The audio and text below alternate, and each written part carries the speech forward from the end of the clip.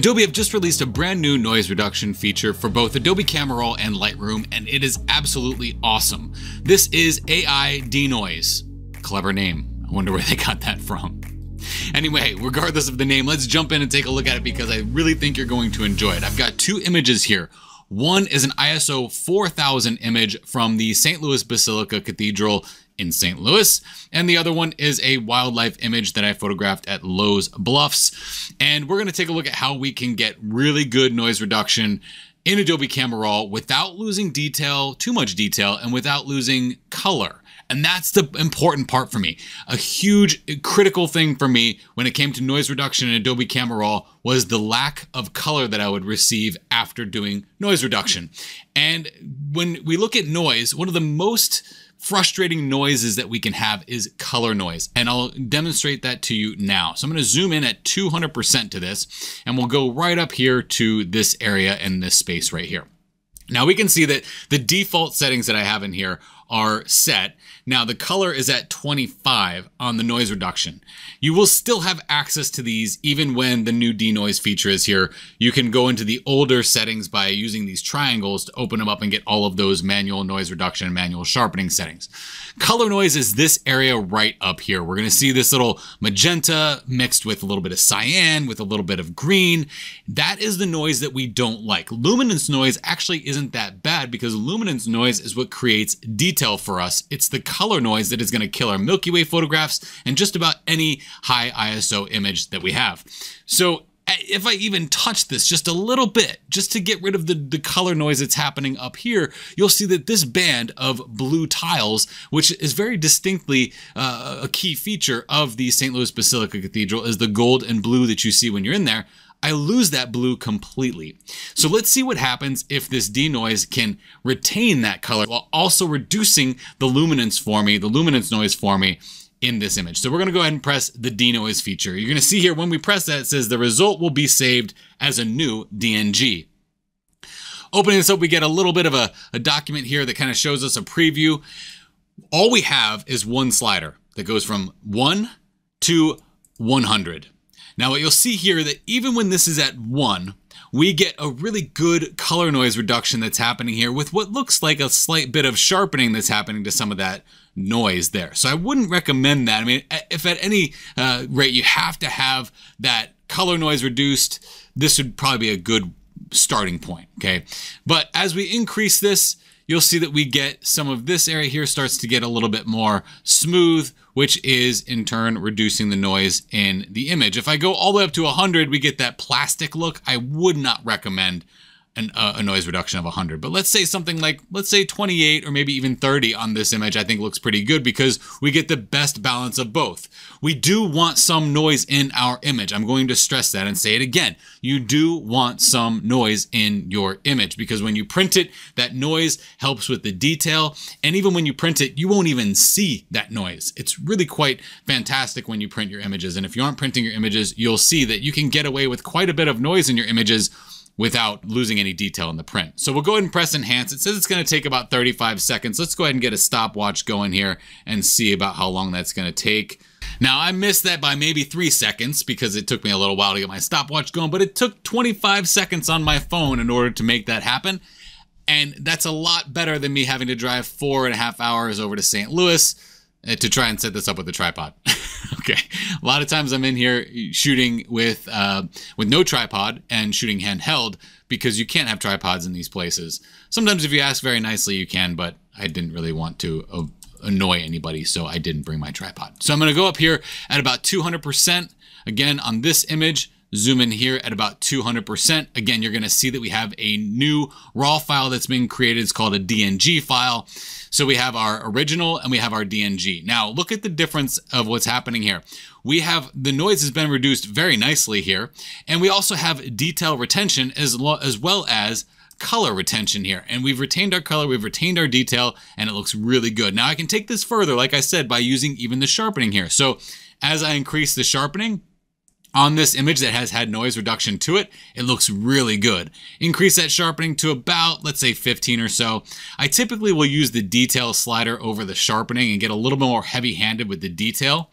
And then I use the radius slider here to refine that, because the radius is going to say, okay, well, you have 1 pixel selected. This is going to branch out to a little bit more, maybe a 1.5 pixels. And then with the masking here, if I press Alt or Option, it'll show me in black what is not going to get this sharpening at all, and then anything is white will get the sharpening. So I've just taken this image and very quickly reduced the noise, increased the sharpening, and I'm off to the races ready to edit this image. And I could not do that quite as well with the old settings. So if I were to use the old settings here and increase that luminance adjustment there, and then increase my color noise to get rid of that color noise, and then bring up my sharpening, bring up my detail, and bring up my radius, and then even bring in my masking here, very similar to what I just did on the other image, look at what I've lost in that image. I mean, you can see, look at what I've lost. I've lost detail, I've lost color in the older image.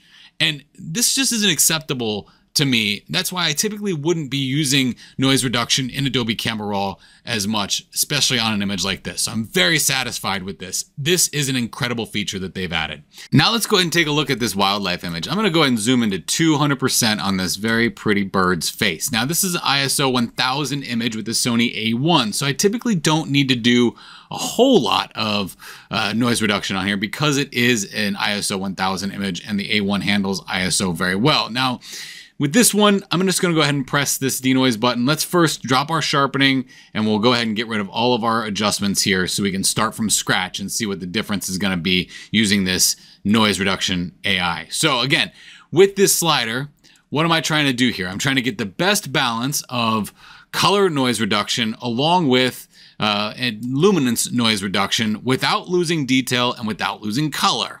So if I take this up too high, again, it's going to be a blurry, jarbled mess. So let's just do something like, let's say 32. That might be pretty good for this one. And we'll press enhance. Now let's go ahead and zoom in on this guy here again to 200% on that face.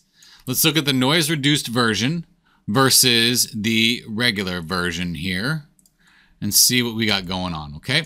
So with the noise reduction, the AI noise reduction, we got a significant increase in detail while also losing that color noise, which to me is incredible. Even just that alone would be perfect enough for me that I probably wouldn't need to do too much as far as sharpening is concerned, but I will increase the sharpening to about, 10 or so. And then again, increase this radius here. If I start to get artifacting like this, I'll bring that down, maybe increase that detail a little bit. And then again, use the masking here to block out the stuff that you don't want, like the sky in the background, until it turns almost black so we don't get any of that sharpening on the background. Now, one of the things that I want to look at here is just the rest of the bird. Look at the feet here and how we have really nice detail in those feet. 200% is almost a little unrealistic as far as how we're going to see something. That's being a little picky. So let's go to 100%. We'll do the same thing on this guy and see what we get as a result. So my typical noise reduction, like I said, would start very, very mildly in Adobe Camera Raw with just an increase in color noise and then a slight boost in my luminance noise reduction. Okay, it's like maybe something like this. Okay. And then probably bring that up a little bit more to the medium there. That's about where that would be. And then I would do, again, the same sharpening here to about that, okay? That's about what I would do because it's the only thing I could get away with. And then I would have to go into Photoshop and further sharpen with some of my tools in Photoshop. Now I'm off to a much better start with this image right here. Look at the amount of detail that is there, especially the glisten in the eye. It is wonderful detail that we just don't get when we look at the original. Now, it does look like my image got slightly darker with this noise reduction for some reason. I actually like it. I think it's filled in those shadow areas very well, where I think I went a little heavy-handed here because I needed to in order to see some of the detail in those wings. But along with that noise reduction, it looks like we got a slight darkening in that area. If I needed to fix that or correct it, I would just come over here to my shadows and maybe increase that a little bit more in those shadow areas. And one thing to note is that it does create a new RAW file. So it's going to create that RAW file in the same place that you had the original RAW file saved. So this this is the original RAW file. This is the XMP sidecar data for that RAW file. And this is the enhanced noise reduction. Now you'll see that this is a 216 megabyte file versus a 60.5 megabyte file. So there is almost a, 3 to 4 times increase in size. So just know that that's going to happen. Again, here's the original RAW file for the cathedral image, and here is the noise reduction image. 226 megabytes versus 70 megabytes. So again, 3.5-ish increase in size. So that is going to happen. And knowing that is important, because then when you take this file into Photoshop and hand it off to Photoshop, as you increase your layers, your PSD files will more than likely become PSB files because they will be bigger than 2 gigabytes. These are just some things you want to keep in mind when you're using this feature. At the end of the day, Adobe has knocked it out of the park with this AI noise reduction. Now, I'm not sure if you're familiar with where we were in, say, Adobe Camera Raw that came with CS6. That noise reduction was basically a Gaussian blur that would just blur the junk out of your image and wouldn't retain detail, and it would mess up everything in the process. So we didn't really use it.